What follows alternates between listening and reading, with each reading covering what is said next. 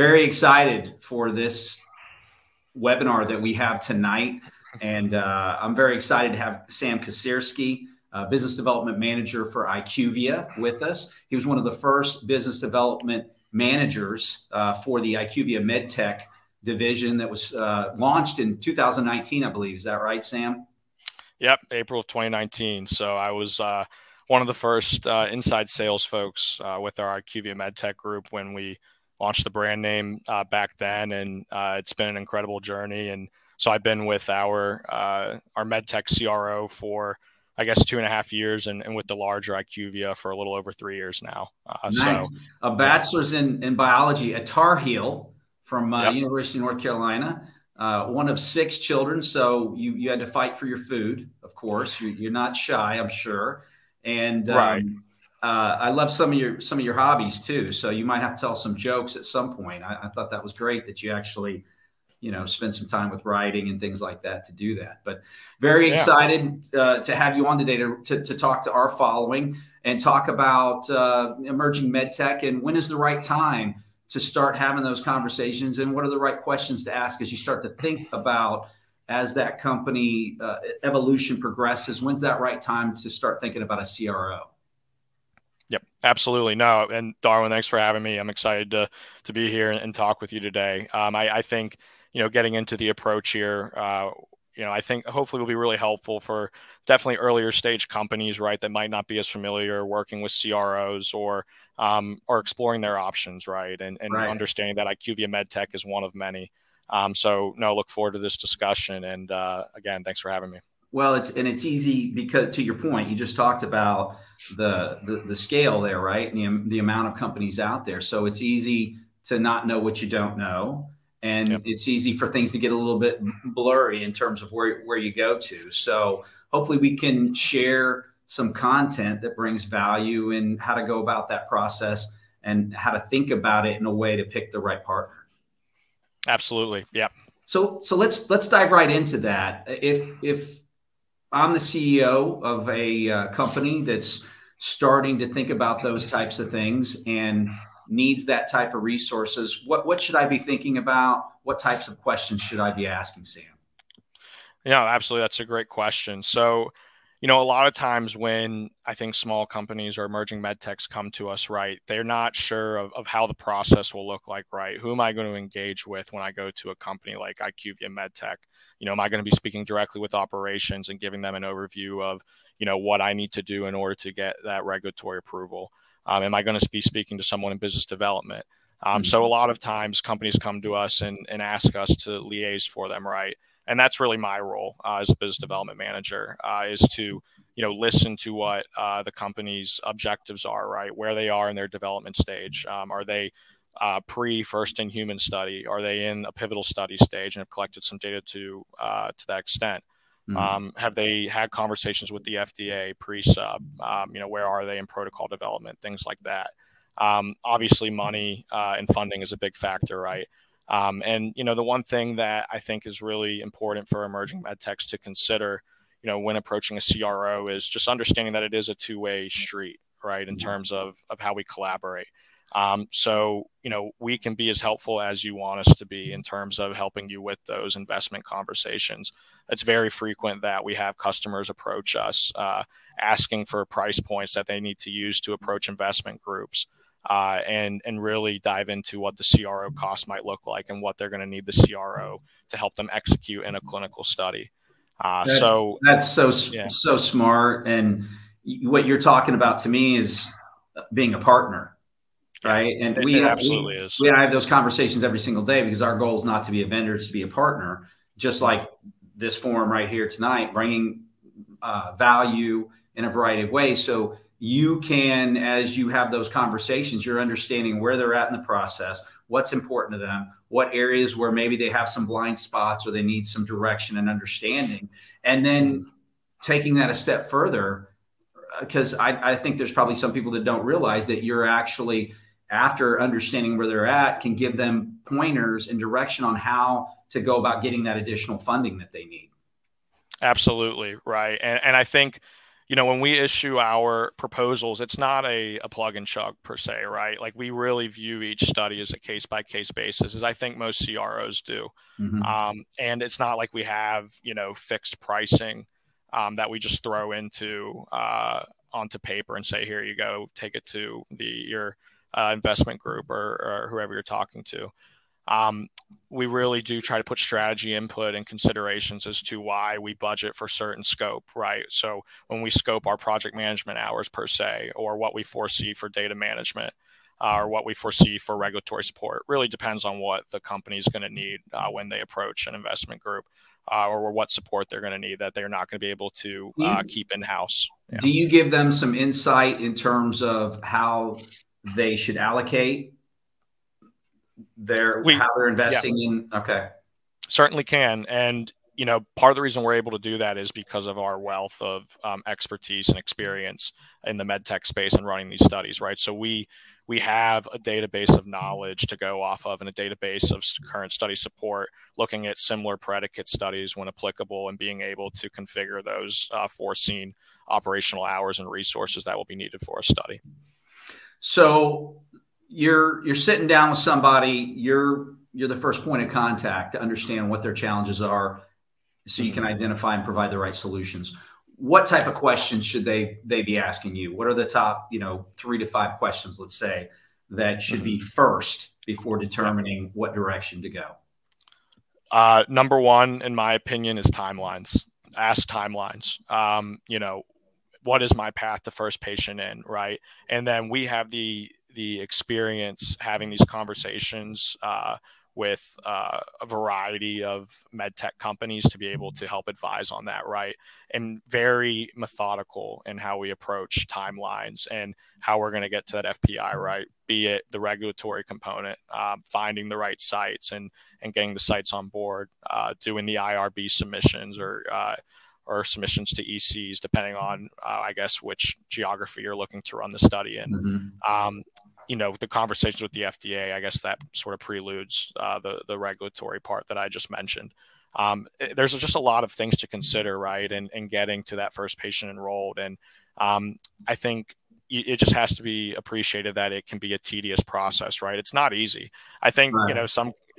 And I think that's important for companies to just know across the board, right? None of this is easy stuff. It's very technical. And anybody that says it's easy is, I think, lying. But we have the right folks and resources in place with different areas of knowledge to be able to help companies understand what those timelines look like. And then once you get to that first patient in, right, looking at generally what is your patient population, and depending on where the sites are as well, how will that affect enrollment rate? And I know we'll get into some of the pandemic influences, but as you can imagine, COVID-19 is really shaking things up in the med tech market. In some ways good, in some ways bad, right? Depending on what type of device and product you're developing. But the benefit, I think, of our group, or really a established CRO, is they should have the knowledge to be able to give you good advisory on what that looks like. And I think that ultimately helps emerging med tech companies especially build their go-to-market strategy, right, and that path to commercialization. Well, picking a partner that understands the landscape, provides the right information so you can make the best decisions to proactively put your plan in place and then be able to execute on it. If you don't have that lined up correctly, then obviously the cost of data that doesn't bring real value is huge, a huge misfire, right? Absolutely. Yeah. Okay. What are a couple additional questions after that they should be focused on next?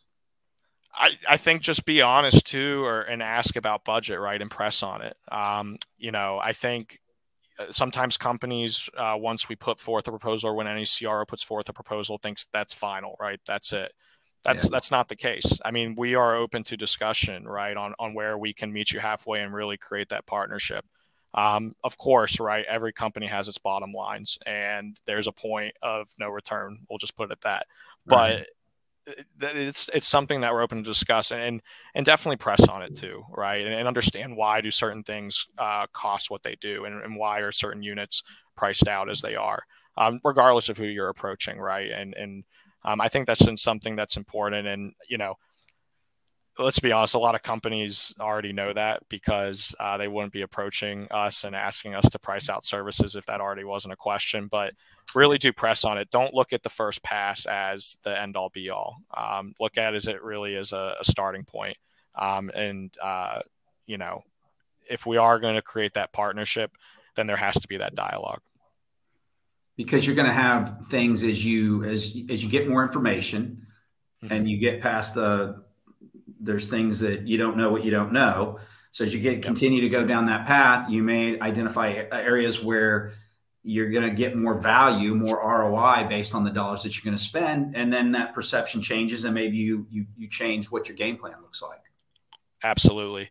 And, you know, I think the third question, Darwin, to them poses, and it's not one that I've actually heard often, but, you know, I think about it, I think is important, is how are you going to grow with me? And really listen to the company's approach and, you know, what is their end goal here? You know, is it a company that's going to be able to help you through that initial pilot and then that's where they're done and that's it, right? And just be very honest with that. Or is this a company that can go from pilot to pivotal to getting that FDA approval? To being able to help you manage post-market surveillance or post-market regulatory requirements, maybe different market access reimbursement initiatives as well to help you with your commercialization.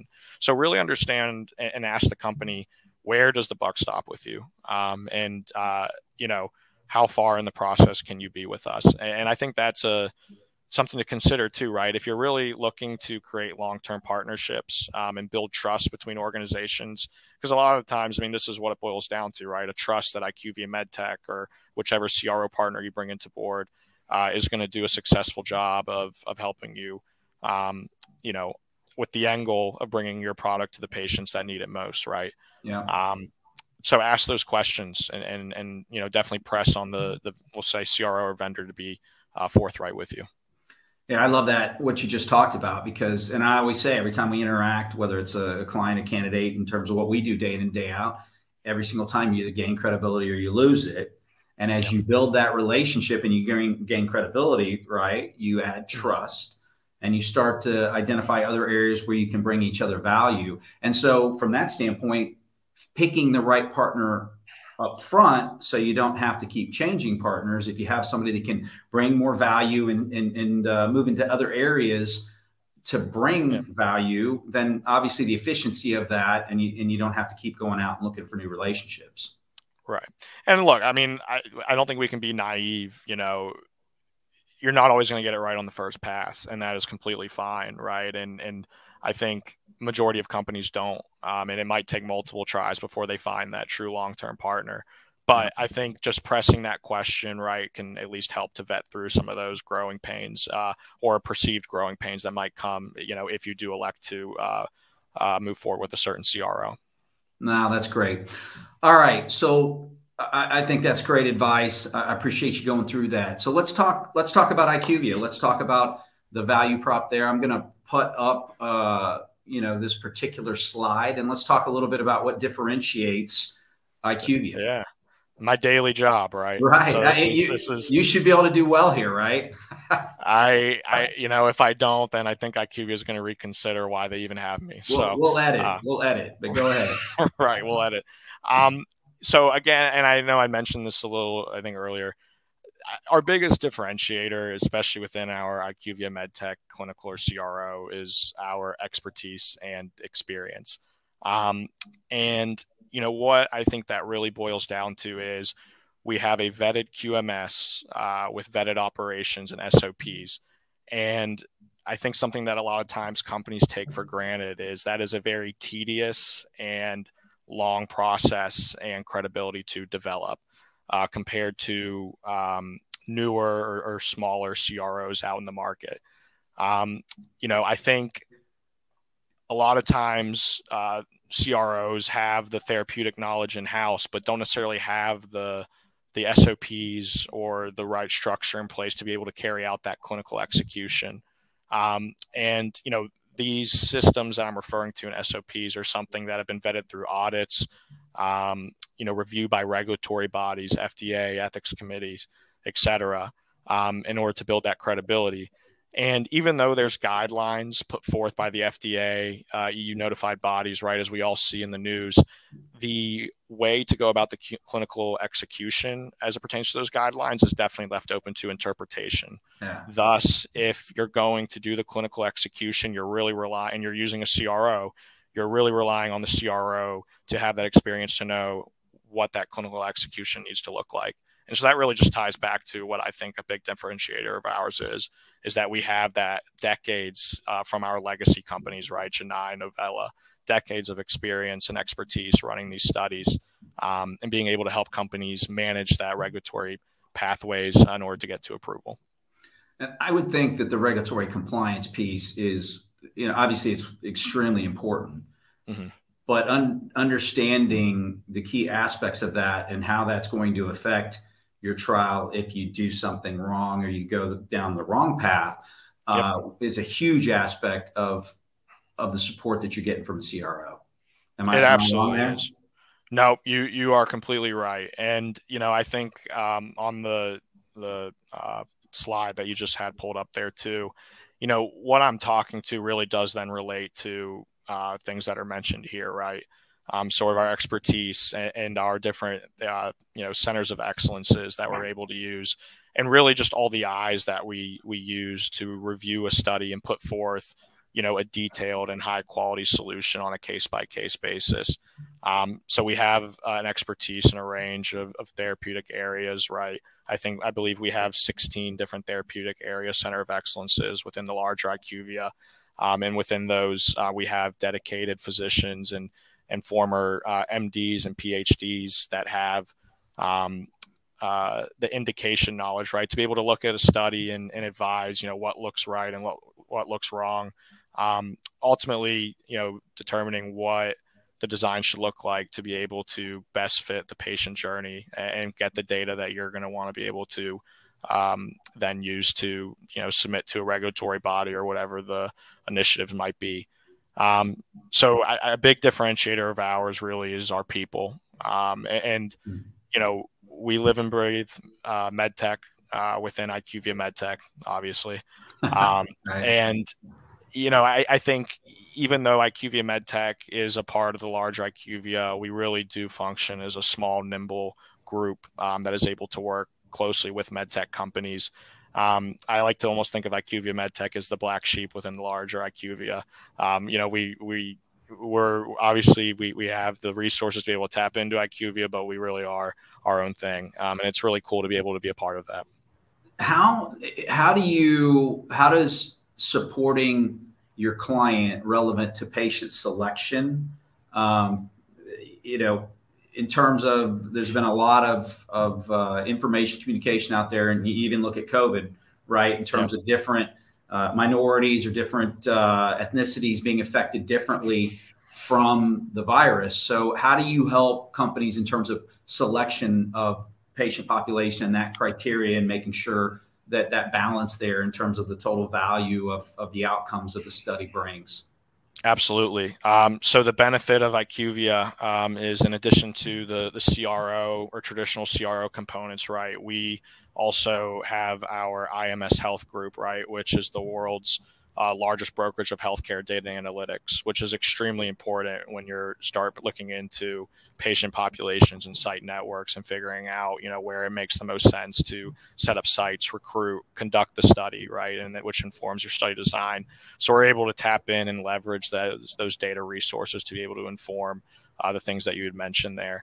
And it's very, very high level, I know, but once you start getting into the types of data, I mean, you can spend hours, right, talking about it's hard not to be, it's hard not to be high level, because it depends on the parameters of the study and what you're trying to show.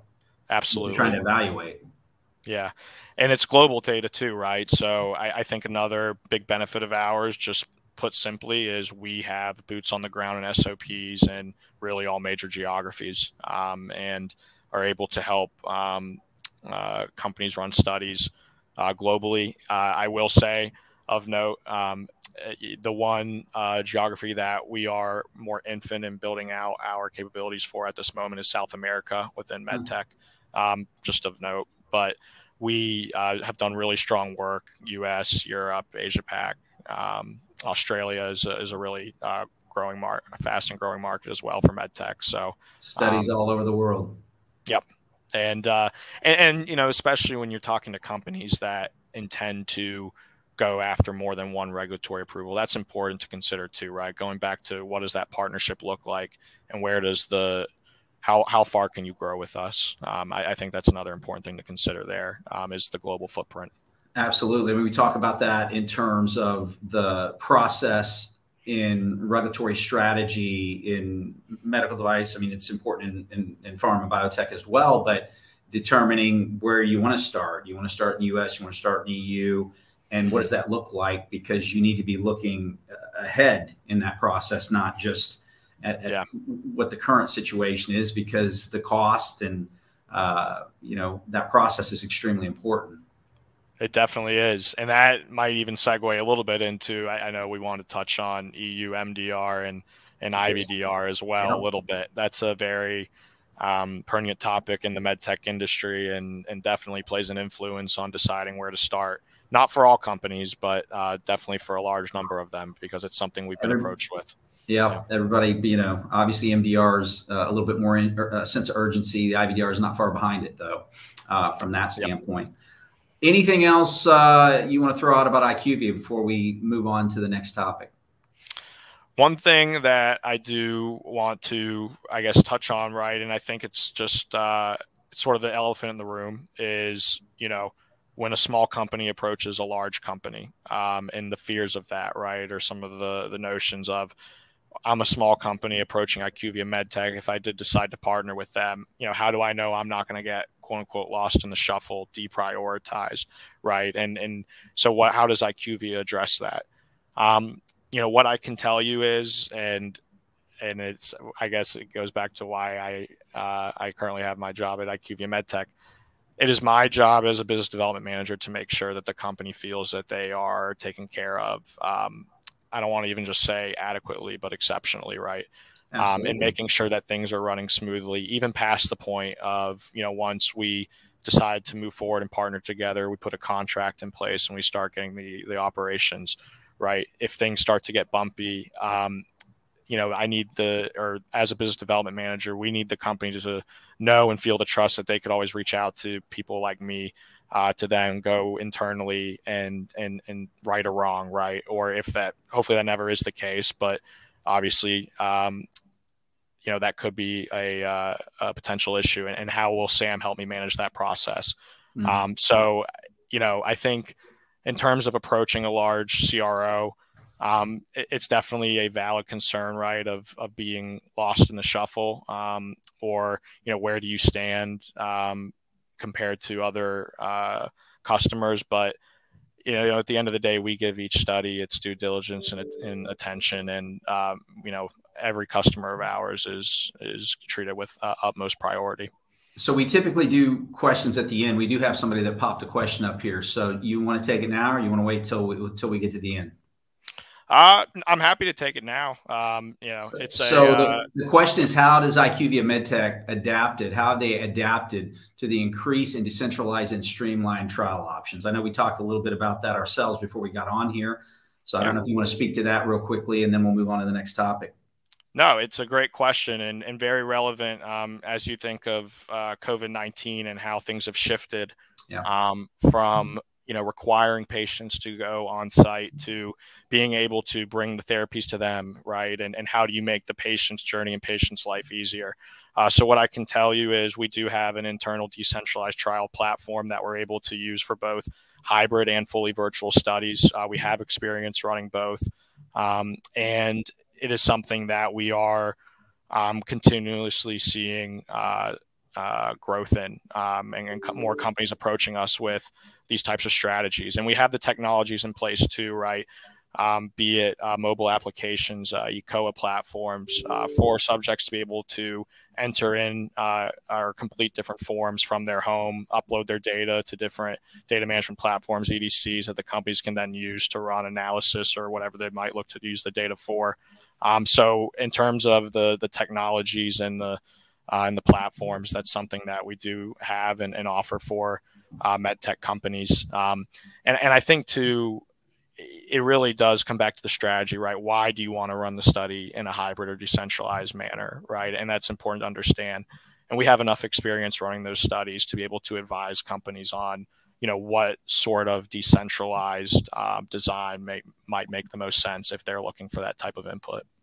Great. No, thanks for answering that. So let's switch over to the career piece real quick. So for you and your role, and let's talk a little about business development, and why you picked business development and what kind of advice. I know right now we're working on two business development leader positions that, in North America for one of our clients that are segmenting med tech as well as biotech. So, let's talk a little bit about that and what you do day to day and sort of the career path there. Yeah, absolutely. So, when I was in undergrad, right, I was a biology major. And I think going into undergrad, I had always had this idea that I wanted to go into medicine, right? And I come from a family where my mom's a nurse, stepdad is an ER doctor, and that always had played a big impact on me. And I saw myself in sort of a similar setting. My mom's a nurse too, so you were never hurt. Really? You were no. You're not bleeding to death. You're fine. But you want to know the downside of that is I could never fake sick because they knew when I was BSing. Let's just be real. They knew if I was trying to get out of school. You're not going to fool a doctor. Yeah. So no, it was something though that I thought going into undergrad that I really wanted to do. And as time went on, I realized that might not be the right career path for me, or maybe I just didn't have as much of a passion for it as I thought I originally had. Right. And I'd always really enjoyed just generally interacting with people, right? Being a people person, being extroverted and having these sorts of conversations. And, I think sales and business development was lucrative in that regard, right? Being able to be customer facing. I didn't necessarily know going into my first role at IQVIA, which I'll get into, that, I would be where I am today, right? Within our MedTech group. As I mentioned, IQVIA MedTech, the brand name launched, and the business development or inside sales team. You were inside sales to begin with. Yeah, right. And so I guess just to back up, when I first joined IQVIA, I was on our pipeline fulfillment market research team. So essentially what I was doing was looking at what is going on in the emerging biopharma and biotech market. We did look at medtech information as well, but there was a really strong push for us to look at company updates, study updates, financials, et cetera, send that information off to our business development team for the biotech and pharma space, and ultimately with the end goal of growing our customer base, right, within IQVIA Biotech. So you're kind of looking at what they're doing, industry trend, looking at the total accessible market and trying to identify what is potentially your serviceable market. Definitely. And did that. And that really helped me to gain a really strong understanding of what that market looked like, right? And how CRO operations work. I think just getting my foot in the door was huge. And being able to work at an established CRO like IQVIA and learn, how our processes work. And relate that to how we help our customers was really beneficial in helping me get to where I am today. And like I said, the inside sales group with our IQVIA MedTech opened up in April 2019, and it was timing, right? At that time, I was looking to move into a customer-facing role. I was sold on the idea of IQVIA MedTech and what we were looking to do and disrupt in the marketplace and really become a strong medtech presence in the CRO world. And so joined that team in April 2019. And then, in that role, the benefit of it was I got to work not only with our CRO, but also our commercial team as well, right? And the part of our business units that help companies with market segmentation and targeting, building out sales forces, for instance. So not only was I exposed to the clinical and regulatory part of a company's development, but also a lot of things on the commercial side as well. Yeah. That really allowed me to learn sort of the full end-to-end process of what it looks like for a medtech company. Or what larger medtech customers look for as well in those solutions. But I will say I really enjoyed and to this day still continue to enjoy the clinical aspect of it the most. And it's part of the reason why I'm in this role now, where I help companies, essentially put together their pre and post market clinical strategy. Right. I am a business development manager and liaise them with our strategy and ops folks, but that's my favorite part of what I do, is helping them brainstorm, what does your successful path forward look like? I've been fortunate to be able to work alongside some excellent thought leaders in the space who have decades of knowledge and, are very well known in the med tech industry as well, be it from legacy companies or with IQVIA, but they're still with IQVIA MedTech today. It's got to be a great satisfaction in terms of helping them put that together and then seeing the end result. Absolutely. And that's the best part, right? Is seeing the delivery come through. Once we have the solution in place and agree to, really getting into helping them and creating that partnership, that's the best part. But my job is mostly focused in those initial stages. So that's the work I enjoy, but you're right. The watching it pay off is a great thing to see. Oh, absolutely. I mean, to your point, like we're not on the back end of as that, whether it's an implantable or, an IVD diagnostic or whatever, but helping people with the right opportunities, connect the right companies to the right talent, and how that's benefiting patient populations at the end of the day. That could be your family, that member, that could be ours, and what's going on in terms of clinical trials and, bringing new products to market is huge. So there's a lot of satisfaction there. That's certainly why we do what we do. So I appreciate you sharing that. Let's talk about the pandemic. We knew we were going to get into the pandemic and sort of the disruption.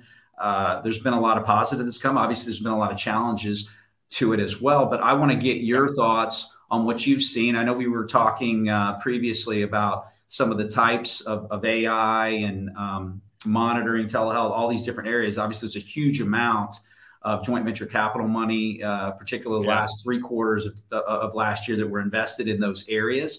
So, let's first talk about some of the things that you're seeing from a product or kind of what's going on from a CRO perspective. Yeah, absolutely. And, I was reading an MDDI article, I think this week, and I believe EY reported that venture capital investments for pre-commercial med techs globally, and this is very broad-based, increased 34% from 2020 to 2021. So that just goes to show you the inflow of capital that's going into these companies and the continued growth that we're going to see in the trajectory that it's on. So that's exciting. Definitely a huge increase in non-invasive diagnostic products monitoring. You're seeing a lot of innovation in the diabetes space, right, with different CGM plus insulin pump combo products. And, I think, what we're seeing or have seen a lot in the last year and been approached by, it definitely varies. The obvious one is COVID-19 diagnostics and COVID-19 IVDs, rapid tests, your PCRs, antigen antibodies, you name it. We've talked to all of those companies and have done some really strong work in helping some companies go for the, EUA and get to be able to, provide those tests to COVID-19 positive subjects. But yeah, I think the biggest thing has definitely been an uptick in diagnostics and diagnostic tests. The electives, it's been a little bit of a flux, right? If we're being honest, the last year and a half. And I think for companies in that space, a lot of uncertainty, a lot of things going on hold. Definitely. That's unquestioned. I think it's been a matter of, and it goes back to timing, right? And asking us, what are you seeing from the sites, right? What are the IRBs prioritizing right now? And I think, and when we refer to the IRBs, we're talking about, U.S. studies, just for the sake of example. COVID-19 has been the priority, right? It was the thought was to address the pandemic and treat it as such, a pandemic, right? And get the needed technologies and therapies out there to be able to support that. And that did affect some companies in the elective space, right? And the IRB submission review timelines, which ultimately will impact your FPI and just overall study duration. So it's something that we've been helping companies manage, and has been very interesting to see. What I can say is that we definitely have started to see more of these electives resurface, and companies start to look to, bring back their R&D or increase their R&D in this space. I think right now in the U.S., COVID-19 numbers relatively are on a decline. Knock on wood, it stays that way. And so it really has been a challenge. And we'll see where it is, right? 4 or 5 months from now, who knows? And it's something that I think companies just have to be adaptable to, and a CRO has to be adaptable to as well. What are you saying? Obviously, the MDR, IVDR, it's been huge on the medical device side. You look back 2 years, half of the governing bodies, actually, I think more than that, went away. And then, there's a few that came back. So the timeline there, the pressure to get those things done. What are you seeing on the CRO side relevant to MDR, IVDR? Right. So MDR, I guess just for some background knowledge for folks that might not be as familiar with the EU MDR and IVDR and how COVID-19 affected that. So MDR originally was supposed to go into effect May of 2020 and IVDR May of 2021, right? Once COVID-19 hit, the EU decided to accommodate the pandemic and push some of these deadlines and applications out, right? The transition from the traditional MDD to MDR and then IVDD to IVDR. So MDR went into place, or its application began in May of this year, May of 2021. IVDR is scheduled to go into place May of 2022. The EU recently did just announce that the transition period for IVDR will be extended, and in some cases it depends on the class of diagnostic product, from what we've seen. So depending on the risk level of your diagnostic product, the transition period is either shorter or longer. Yep, class. So with more, we'll just say high risk class, it is a shorter transition period. You have until 2025. With lower risk, you could have up to 2027, I believe. So, in terms of the market effects of EU MDR and IVDR, it's been really interesting. We certainly have seen more companies that are in a stage of determining which market to start elect to go FDA first, right, as opposed to battling the MDR and IVDR requirements and changes. Partly because the expectation, or what we have seen with MDR and will see with IVDR, is a tightening of regulations and requirements for these products, right?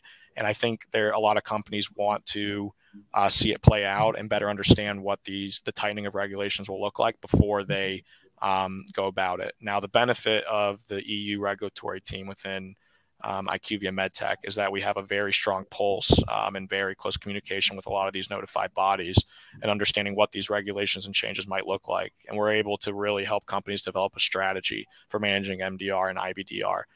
In addition to that, we can also help companies understand how different channels of real-world evidence and data could be used to submit for post-market surveillance requirements that might be issued by MDR or IVDR as well. One thing, Sam, I mean, is converting to MDR. One of the big aspects of both of those changes in regulation is the increased liability across the board.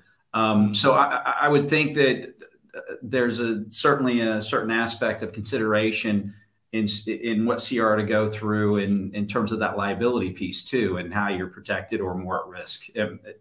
Is that correct? Definitely. Yeah. I mean, there's definitely a compliance impact as well. And what is your risk of not, or I should say it this way. What are the risks of a prolonged transition from MDD to MDR, IVDD to IVDR, right? And how will that impact, our overall market and commercial presence if you're a med tech company? And that's something that, companies like IQVIA can help companies manage and understand, what that transition period will look like, what the regulatory requirements will look like, right? Is there going to need to be additional data generation from a clinical study to comply, or do you already have enough data collected to date to be able to satisfy those requirements? That's something that we're able to help companies understand. But you're right, the compliance component of it is a huge aspect. Absolutely. As we sort of finish up here, what types of things do you see? Anything in particular over the last, let's say, 6 months to a year versus before the initial part of the pandemic or before the pandemic? Have you noticed or seen any particular things that are coming down the pipeline or becoming more accentuated?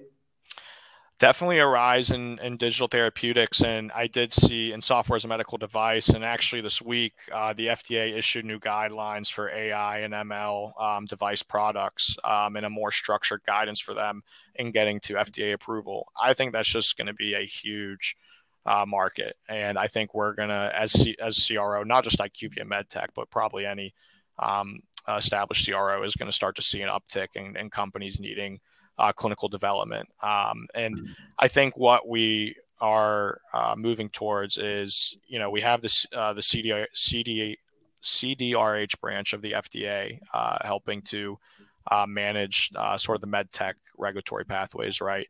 I think what we're evolving to is a sort of a standalone branch of the FDA for digital therapeutics.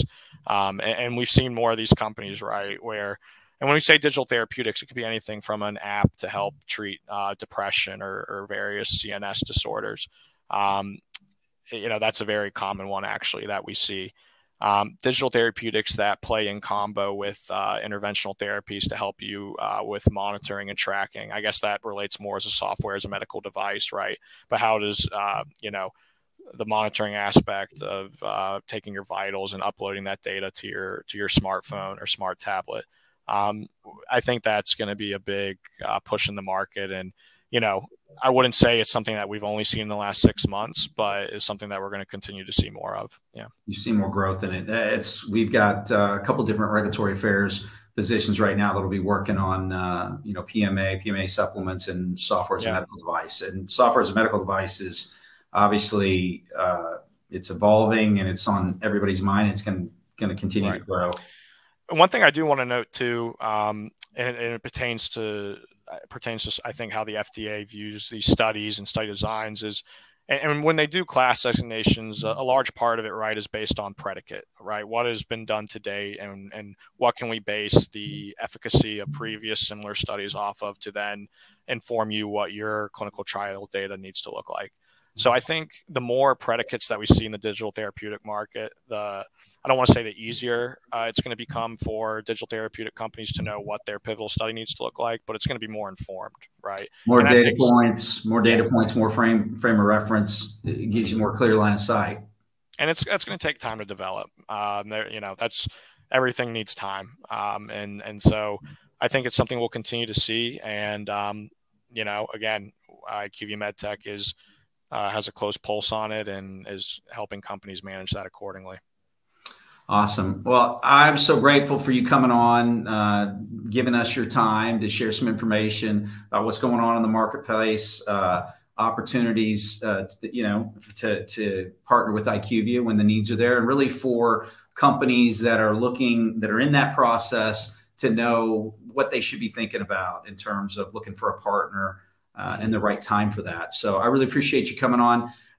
If we have any more questions, you're welcome to throw those up there for Sam. Also, if somebody has a question that they think about later, you're welcome to send it to us and we'll get it to Sam, and I'm sure he'd be happy to answer that and we can get that back to you. Additionally, we'll be putting a white paper together for this, as well as video clips and the complete interview. So for anybody that's missed it or maybe had to break away and then come back, you'll have the opportunity to see the rest of it as well. So don't see any more questions popping up right now, but Sam, thanks so much. We really appreciate your time. No, appreciate it, Darwin. And I want to, I guess, give a shout out here to Ryan Rush for posting that question. I see it there. So appreciate that. And no, it's been great talking with you and hope to do this again sometime. Absolutely. Appreciate your time. Have a great evening. Yeah, you too. Have a great one. Hear me, won't you speak to me when I open up? And I forward my thoughts to you, but sometimes I'd say you're thinking too much, and I don't wanna hide. Oh, there's a rolling